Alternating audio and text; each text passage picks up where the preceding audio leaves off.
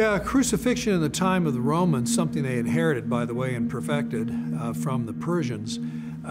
Crucifixion was a very brutal way to die. The idea was you were nailed to the cross, up in the air for everybody to see, and you didn't die right away. It wasn't like being beheaded or even hanged.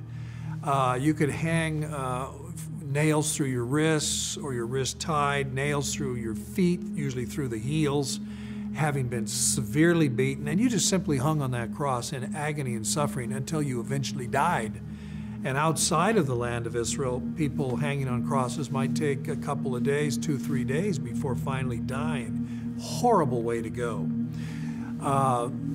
In Israel, of course, the bodies had to be taken down before nightfall. That was a Jewish law, which Rome respected. And that would mean that the leg bones had to be broken, so the person would just sag and hang down till the diaphragm collapsed and they suffocated. Horrible. Well, have we found evidence of this archaeologically? Yes, we have.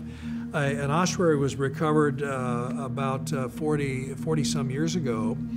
And in this bone box, that's what an ossuary is, and the name written John on it, or Yehohanan. Inside were a couple of skeletons, and there was an iron spike still in the right heel of this individual.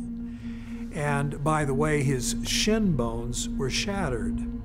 So this is a Jewish man, obviously. He was crucified, they broke his legs, he died.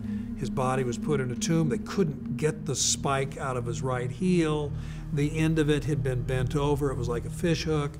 And so 1 year later, according to the Jewish custom, he's reburied, his bones are gathered up, taken to the family tomb, and then 19 centuries go by, and we find him. And there he is with the spike still in his, and traces of wood too, by the way, still clinging to this rusty spike.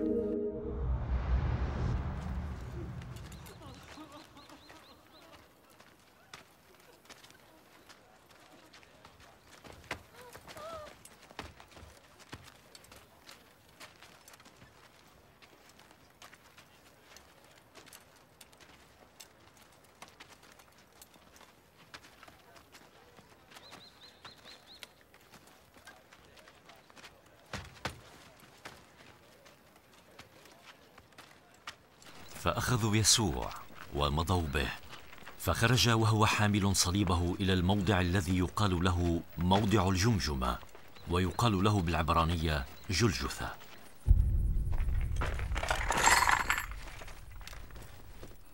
حيث صلبوه وصلبوا 2 آخرين معه عن يمينه وعن يساره، ويسوع في الوسط.